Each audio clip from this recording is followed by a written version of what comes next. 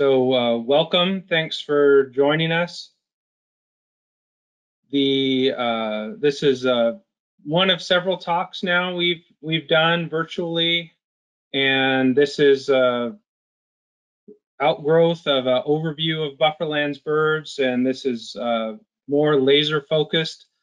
I think we'll cover something like 25 species total that we'll just acknowledge, but most of it is going to be focused on raptors. And I'll give a little bit of background, though I know a lot of you already know about the Bufferlands a bit. The Bufferlands now has a species list of 245. We just last week added a new species, a red-breasted merganser, female or mature type. So, the Bufferlands is a fairly small area. I mean, 2,000 acres sounds big, but it's really not that big in the scheme of things, and it's pretty flat.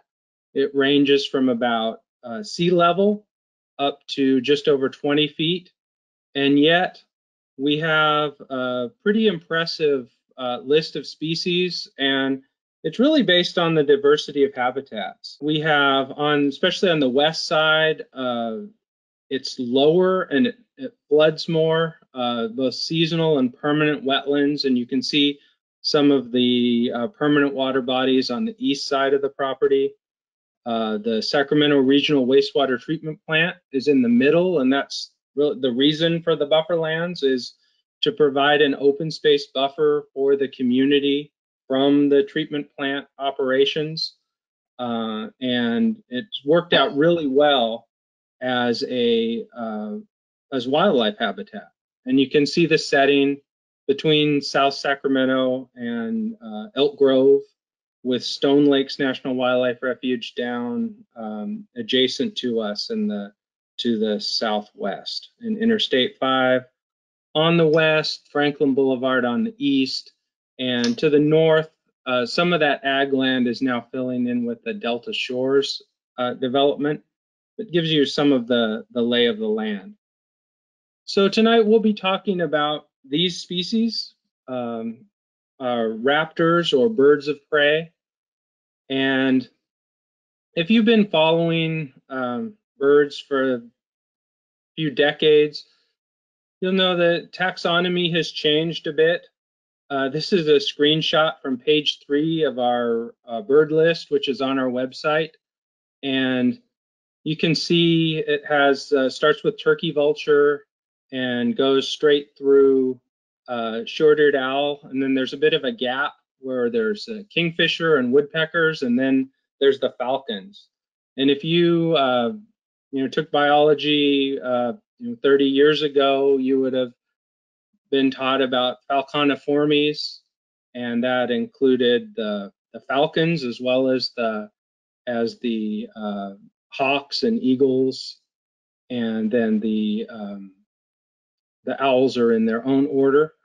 But we've since learned, DNA evidence has shown, as well as some structural evidence, that falcons are not very closely related to hawks at all. They're more closely related to parrots and songbirds than they are to hawks. So it's an example of convergent evolution. But I'll get into that a little bit more as we go through the species. So some of our, what I'm going to do is address the species, some issues of identification, and the seasonality, and a few other things that I find interesting. I'm going to try to get in about 40 minutes from now, be wrapping up, and then I'll open it up for questions. Of course, I'm not going to get to everything that is to be said about these 25 or so species, but we'll cover a lot of ground.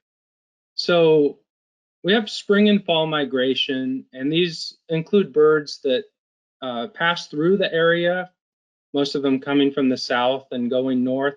Some stay to breed, and that's what we're talking about. We really don't have species that of raptors, of birds of prey that just pass through and don't linger. Some individuals, of course, do, but our spring migrants, like Swainson's hawk, will stay. There are other types of migratory birds that we could talk about, like the American white pelican, that don't breed locally at all, but do come in after breeding, and frankly can be found. They're very opportunistic with habitat. There are others like the red-tailed hawk that are year-round residents. That doesn't mean that they don't migrate. Some populations are pretty migratory or highly migratory of red-tailed hawks, but others are year-round residents. But the point being here, the way I'm speaking of it is, you can find red-tailed hawks year-round. They're quite common in the area. And then winter residents. And these are birds like sandhill cranes, Say's phoebe, and moving into raptors would be like sharp-shinned hawk, that arrive in the fall or late summer and then spend the winter and then leave in the early to mid springtime, like mid-April. So here's an example. Here's a immature juvenile red-tailed hawk. You can see the bar chart. They're pretty common year-round. And then a Swainson's hawk is quite uncommon in January, February, and then pretty common until they taper off starting in October. We're going to spend a bit of time on red-tailed hawk, because really red-tails are the jumping off point for the large hawks. I was recently watching a virtual talk with John Dunn, who's the lead author on the National Geographic Field Guide, and he likes to say, why isn't it a red-tailed hawk? That's sort of your starting point. If you have a big hawk, you kind of start with the assumption that it may well be a red-tailed hawk. So let's talk about some of the features of this bird. It's in the genus Buteo, and several of the species are in that genus. And we'll talk about 3 of the common ones, and then a couple that we see less frequently kind of later on in the talk. So first off, this is an adult red tail, or at least we can say it's a red-tailed hawk that's over a year old. They hatch in, let's say, April usually. Maybe April is a good average. And then they look like that picture I showed earlier without the red tail, and we'll see that photo again shortly. And then they don't until the late summer molt. And molting in birds is the systematic replacement of feathers. So feathers wear out over time, and almost all birds replace all of their feathers once a year, and it's usually in the late summer or fall. And red tails are no different. So that's when they attain the red or orangey tail. But that's not a very helpful feature when they don't have it. So why else is it a red-tailed hawk? Well, a few things to look at. One of the best features that can separate it from all of the other similar-sized hawks we have around here are these dark bars on the leading edge of the wing. These are called patagial bars. This region of the wing is called the patagium, but all you really have to know is this is a dark bar in the leading edge, about a little less than a half, maybe a third of the wing is dark. So that's one thing to remember. Another is they have a belly band, this streaking, which creates a band, and usually a white chest or off-white chest. They also have fairly broad wings that bulge here in the secondary. So these are the primaries. These come off the hand, and then the secondaries come off the arm back here, and they bulge. So we'll contrast that with Swainson's hawk shortly. So here is another red-tailed hawk that's over a year old. It has a reddish tail.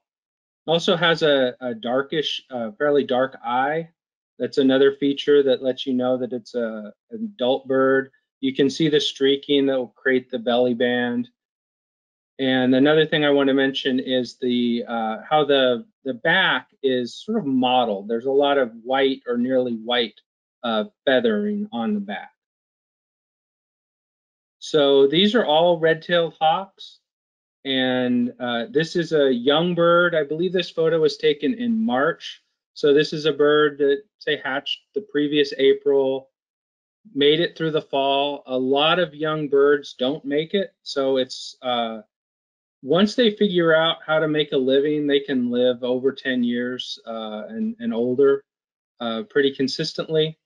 But there's a lot of mortality in that first year. But this is a bird that made it through the probably the hardest time of winter. So what do we see here? Well, we see that modeling again. Even though it's a young bird, it has that similar pattern that I talked about on the adult. It has a pale eye, and then it has this barred tail. It's not that red-orange. And notice the wings don't come all the way to the tip of the tail. This, sometimes angles can be confusing. This is also a red-tailed hawk. This is probably a adult or near adult. It doesn't have as heavy belly band. But some of these features, like the pale back and the belly band, are things you can see, especially with a spotting scope, a mile or more away when they're perched. And again, you might not be 100% sure, but you can be pretty sure when you see these features, even if they're a distant speck, that it's a red-tailed hawk, because they are quite common, and that this contrasts pretty well with other species that we'll be talking about. One of the complicating factors, it's actually fun because they're beautiful birds to look at. Some of these reddish morphs and more brownish morphs, but the dark feathering will cover some of the things that we want to see, like the dark patagium, or the dark line on the leading edge is covered by all this dark in the underwing. This one's pretty easy because you can see, well, it does have a red tail, so that helps. But oftentimes with the dark morph birds, you're left with structure. So you remember the wing shape we talked about, and this is probably collided with something, or a branch, or lost a feather here. But they do have this really wide, bulgy feather, and so wide, bulgy wing. And that's a good feature to look at when we compare them to some of the other hawks. So here's a young bird. Again, we saw this picture earlier. It doesn't have a red tail. I've been on field trips with people, red-tailed hawk, and they say, well, it doesn't have a red tail. And, a lot of them don't, especially in the fall. Sometimes you see at least half of the birds won't have red tails, but they do have the belly band, and they do have the dark leading edge, and this wing shape with the bulgy secondaries and broad kind of finger-like primary tips. So these are red tails way off in the distance, and this may not compute as far as seeing the speckling on the back, but the point here is they're different sizes. This is a pair, and in most of the raptors we'll talk about, the females are larger than the males, and it's pretty noticeable most of the time. So now moving on to Swainson's hawk. Similar, it's also a buteo, one of the soaring hawks, but it's a little bit different. It has narrower wings that come more to a point. And while the red tails hold their wings flatter, these have a slight V shape, kind of like a turkey vulture. And they're also lighter bodied, so they rock in the wind. They're not as steady in the air, again, sort of like a turkey vulture. And when they're way off in the distance, and sometimes, you know, as the warm air is rising, these birds, these soaring birds, including turkey vultures, will circle to gain altitude rather than flapping along to get from point A to point B. They will often use the rising warm air to gain altitude and then glide to their destination. It saves a lot of energy. But you'll see this, what's often called kettling behavior. And sometimes there'll be a Swainson's hawk in with the distant turkey vultures, and you can overlook it because it has a similar enough flight style. So what else about Swainson's hawk? Well, the lighter birds, the lighter morph birds, have a pale leading edge, none of that dark patagial mark, and then darker flight feathers.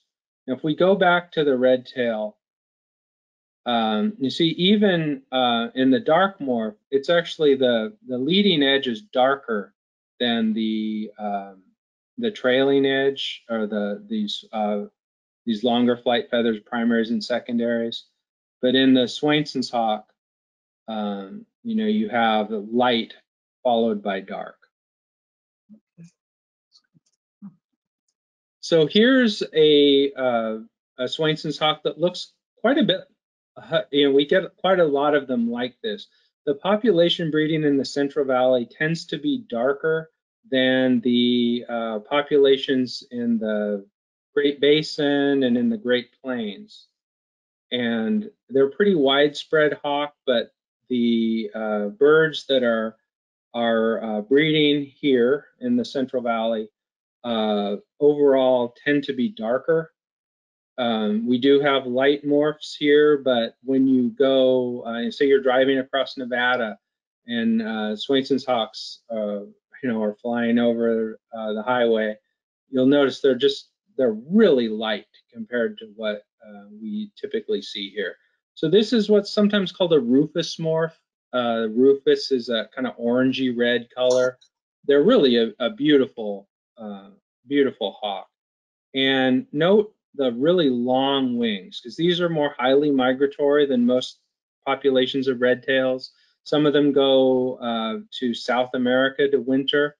A lot of them are wintering in Mexico, and it's sort of these birds appear to be expanding quite a bit. I mean, our numbers are increasing, and they really, what's good news for Swainson's hawk is there's been a lot of clearing of desert and farming, and so it's, you know, bad news for those desert birds, but good news for Swainson's hawks that really can adapt well to agriculture. And so they're using those ag fields in Mexico in the wintertime, and then they're coming up here and often foraging in ag fields, and then nesting in riparian areas, or even in residential or city trees oftentimes. And they do appear to be increasing. They're listed as threatened, and they drive a lot of the open space protections. They're kind of an umbrella species that protects open space.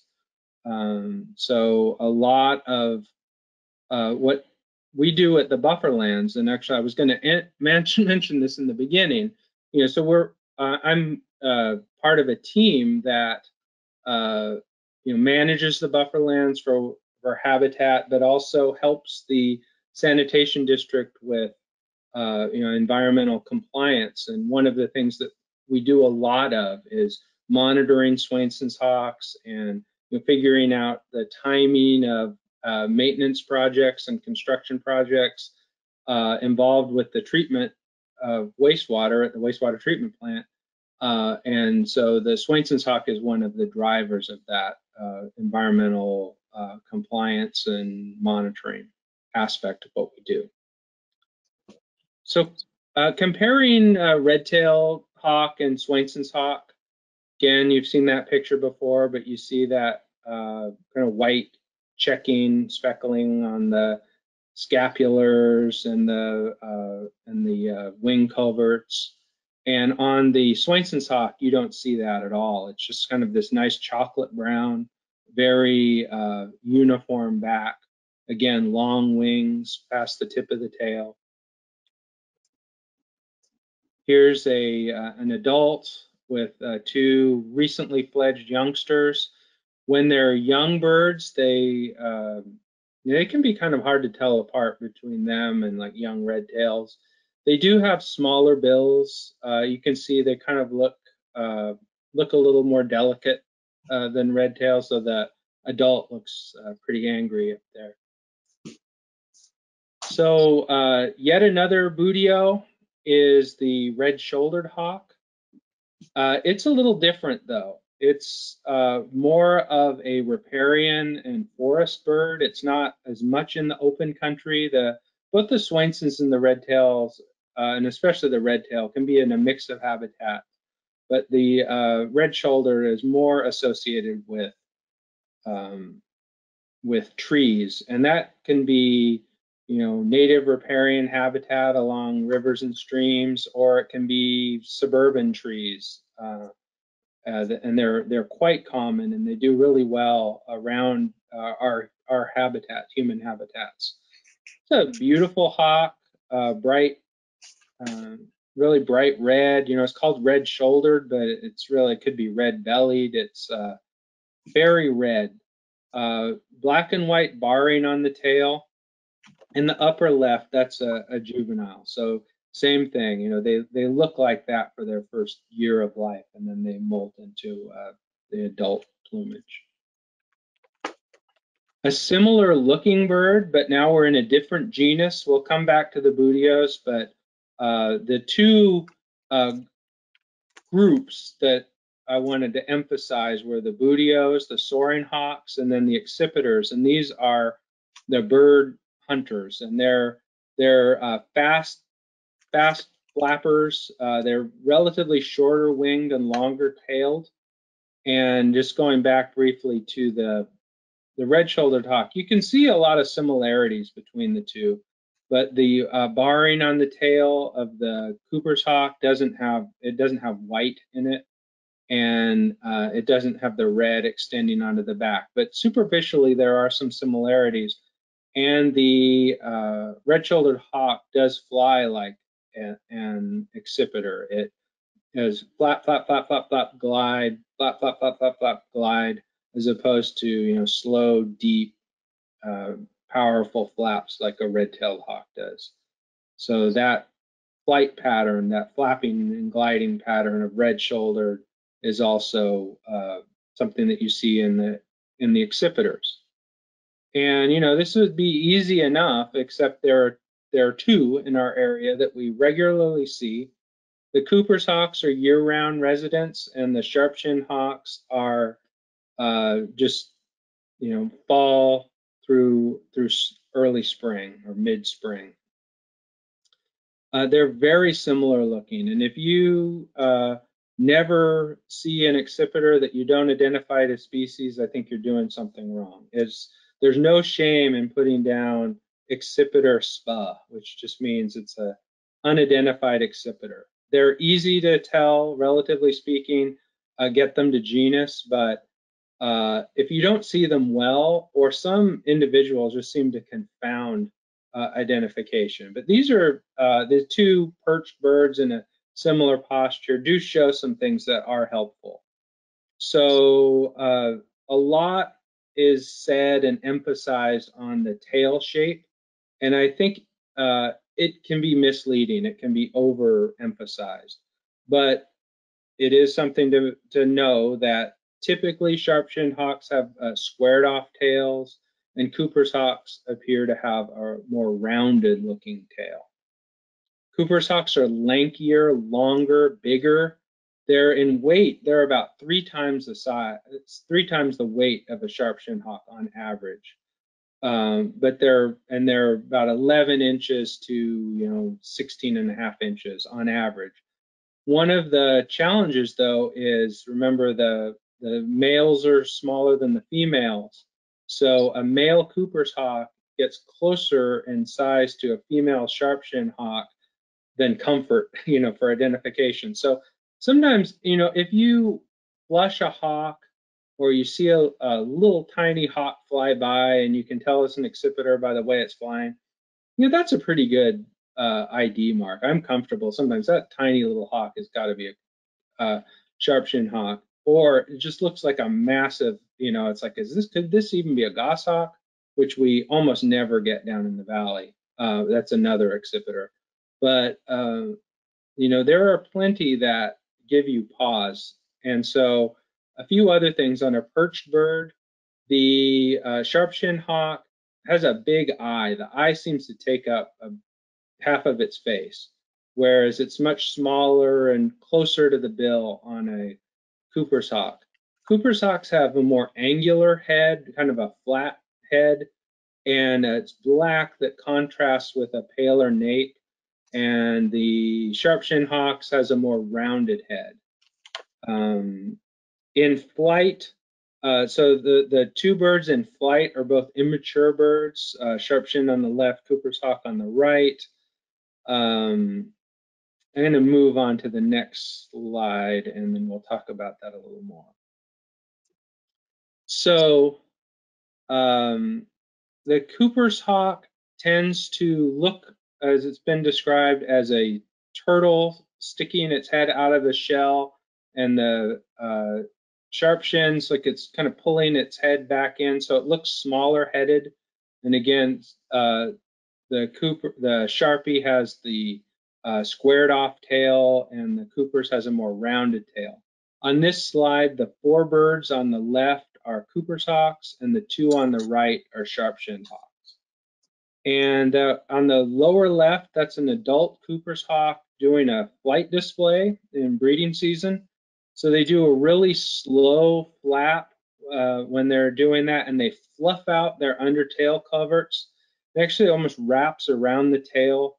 I've been in the field where people have tried to call them harriers because they have a, looks like a pale rump.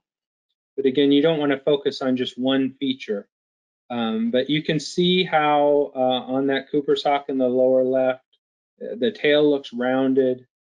And it's an interesting behavior when they do that, because normally they're flying really fast, but in breeding season, they do this slow, deep flapping, and sometimes are kind of cackle calling when they go by. So the bird up top in the middle, it was wet and drying out from the big storm we recently had. And you can see how the tail is might be rounded when it's folded. The outer tail feathers are going to be the tail feathers you see on the underside of the bird. They fold in at the bottom. And they're shorter. You can kind of tell that they're shorter. And that's what gives the rounded look to the tail.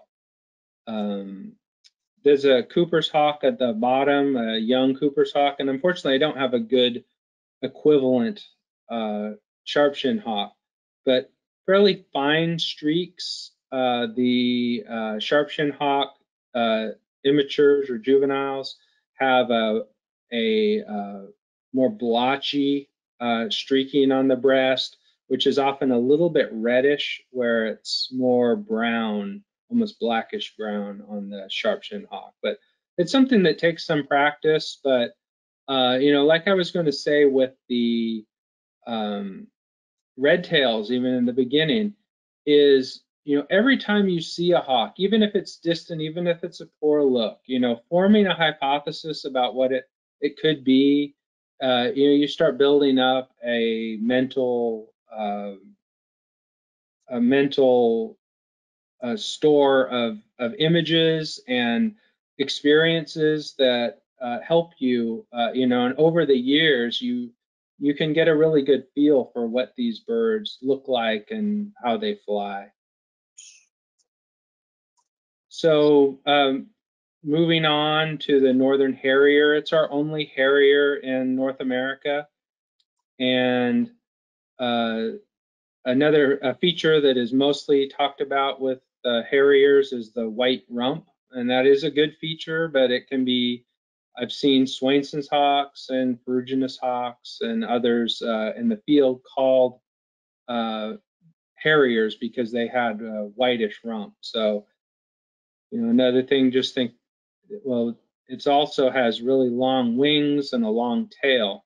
And the males are gray and the females are brown. And the young birds look more like females, but that bird in the middle bottom is a juvenile, and it's in its first winter. It has this kind of reddish orange wash to the undersides. The females are kind of creamy with streaks, so don't have that reddish color. And this time of year, you see a lot of harriers that have that kind of orange reddish tone. These birds nest on the ground, and they've declined quite a lot. They're an open country bird that unfortunately is declining. They probably don't do great with the extended periods of drought, and then just a lot of development of the type of open country that they require has caused their populations to drop. Another bird, this is our only kite in the region, is white-tailed kite. You'll often see them hovering. These are a year-round resident, and they nest in a stick nest in the tree.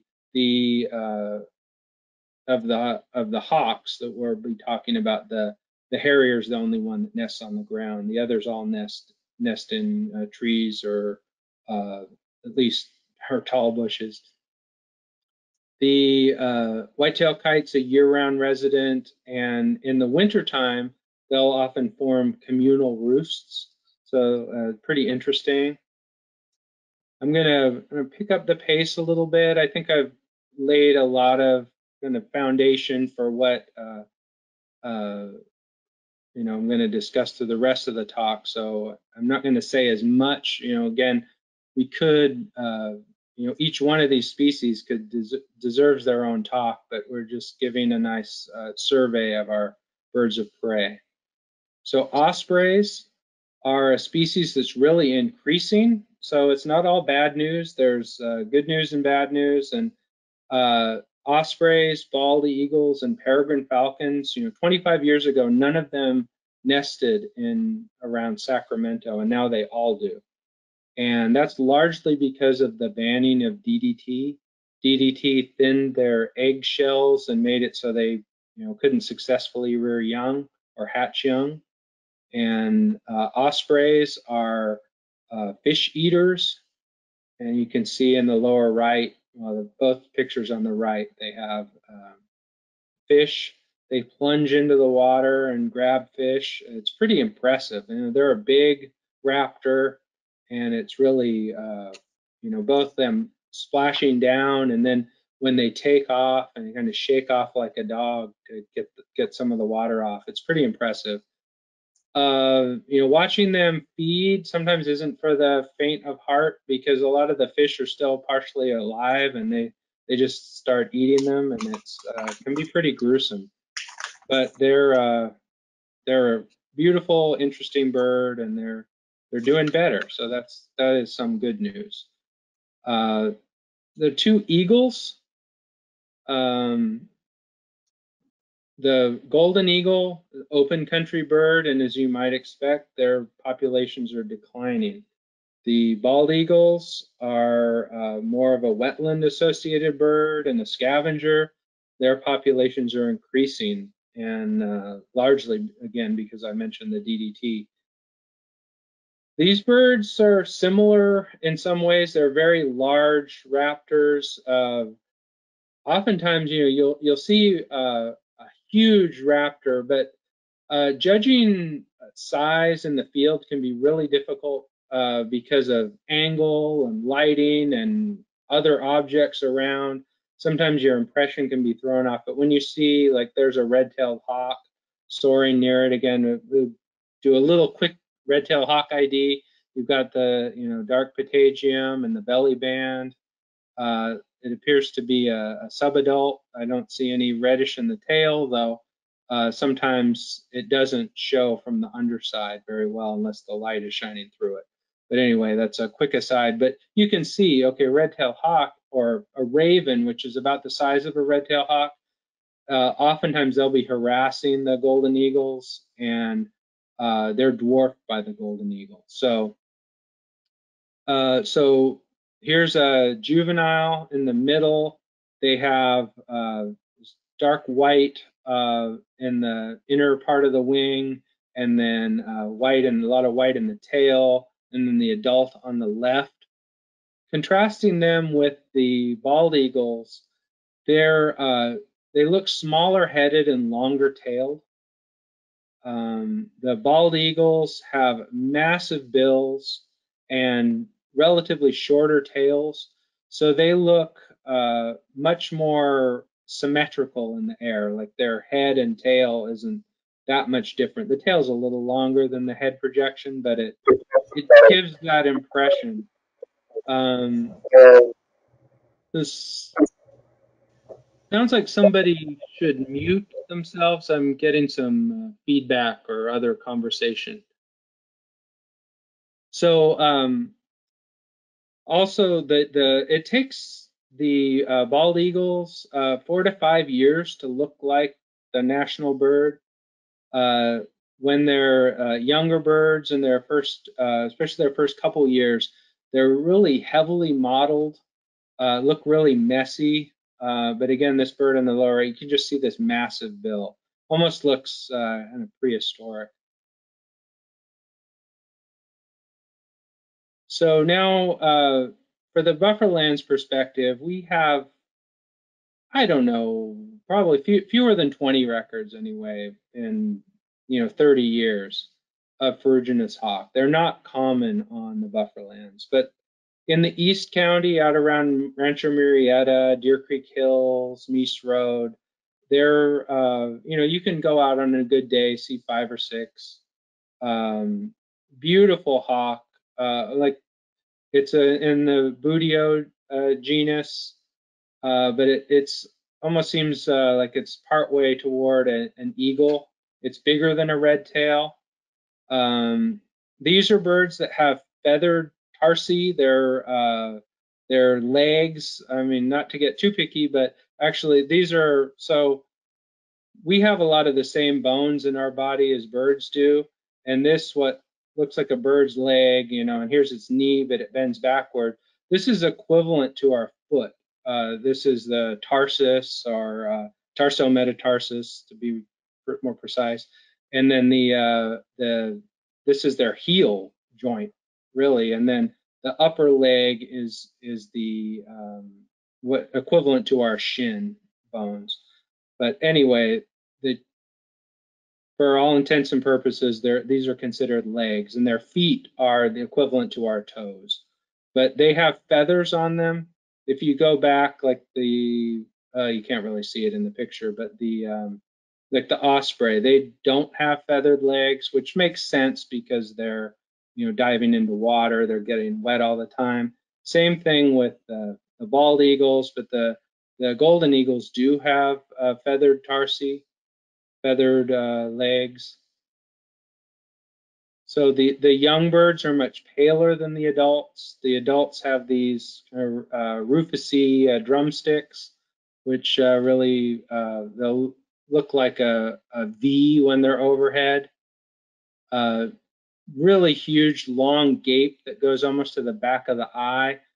These birds hunt a lot of ground squirrels, and so they have this big mouth to choke down ground squirrels. And a similar bird in similar habitat, which is more variable in seasonality, is the red-shouldered hawk. The kind of classic look of red-shouldered hawks are the dark belly and then dark wrists with a whitish tail below, and then the heavy band, just called a subterminal band because there's a little bit of white right at the tip. This is an adult male, probably. They're not as heavily marked, and then their tail is from the upper side is more banded. These can give you the feel of a Swainson's hawk, but they're it's like a Swainson's hawk with a heavy coat on. They have a similar, bit small looking bill. The gape doesn't go as far back as like on the Virginius hawk. This is kind of classic, them with small feet. They'll perch on top of a pole. You'd rarely even see a red tail perch like this. These are relatively big, long-winged hawk, but this is very characteristic, and this dark belly, kind of a white mottled head. I could say more, but I'm going to have to move along here.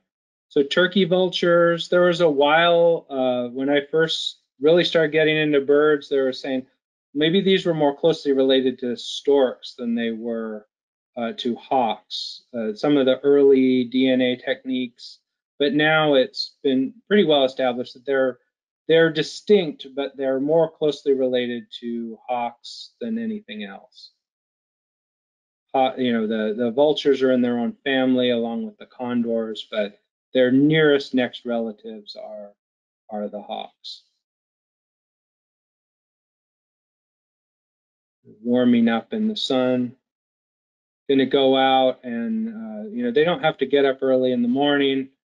They use the sun to warm up, and then they'll go out and use their sense of smell to find prey. Very highly developed sense of smell in vultures. And they're, as I'm sure all of you know, they're scavengers, hence the bald head to keep them clean. So falcons, these again, I remember as a kid seeing one and thinking, the first one I was like 11 or 12, and I told my dad I think I saw a parrot, and it turned out it was what he called a sparrowhawk at the time, and now they're called American kestrels. And it was just kind of a lucky coincidence. I think I wasn't a budding junior taxonomist. It just was a colorful bird, but it turns out that falcons are closely related to parrots.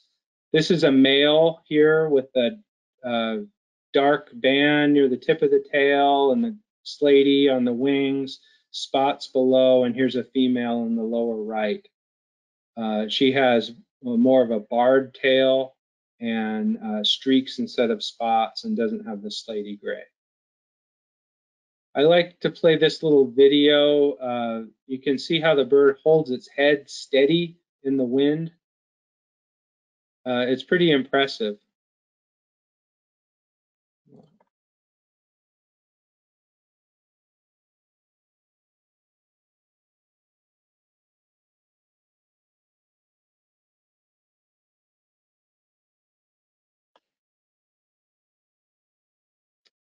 So moving on to Merlin, this is a little bigger than a kestrel, but they're much more powerful flyers. These are another winter resident. We'll start getting them in October, and see the last ones for the year in April.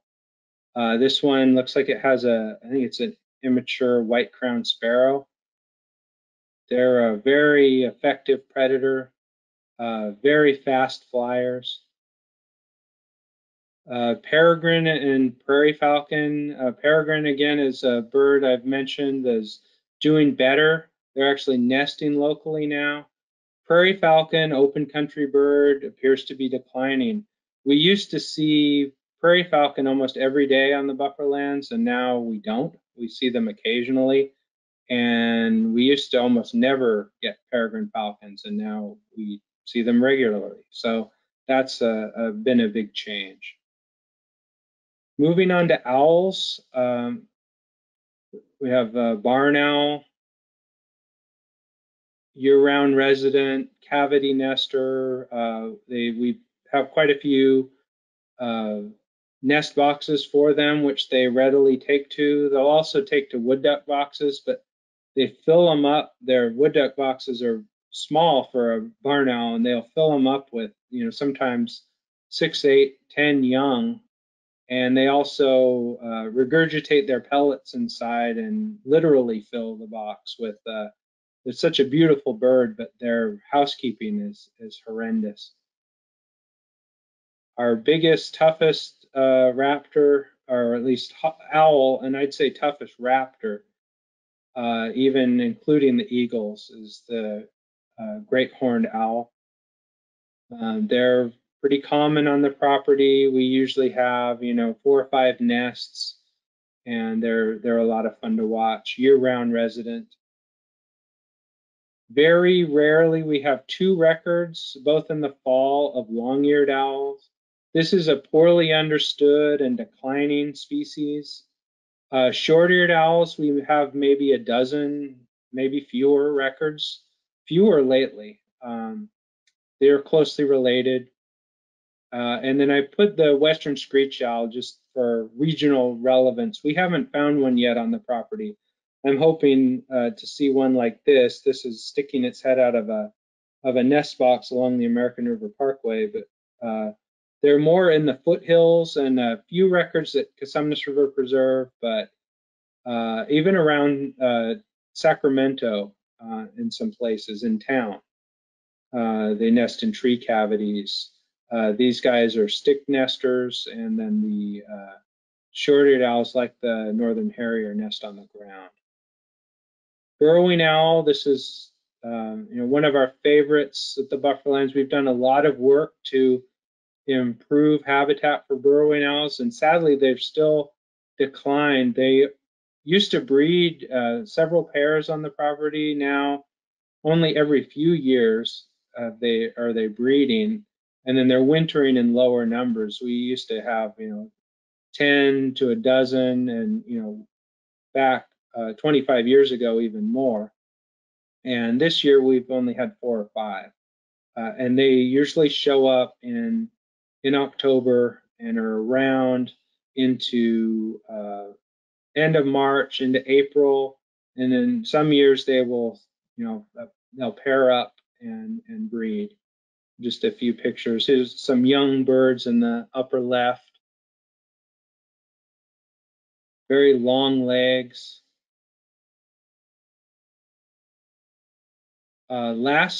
Last fall, we released an owl, a rehabbed owl, onto the property in one of our artificial burrows, and Stan Wright helped us out by putting a identifiable band on the bird that we could monitor it. And unfortunately for us, I think the owl may be just fine, but it moved on after about 2.5 weeks.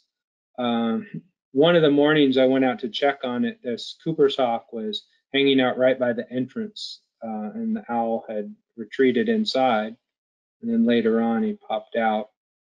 But we don't know where this bird went, and we haven't re-sighted it. But that was an interesting process to add one owl to the population. And just very quickly, shrikes, they're sort of honorary raptor. Loggerhead shrikes, another declining species. Probably a combination of loss of open space.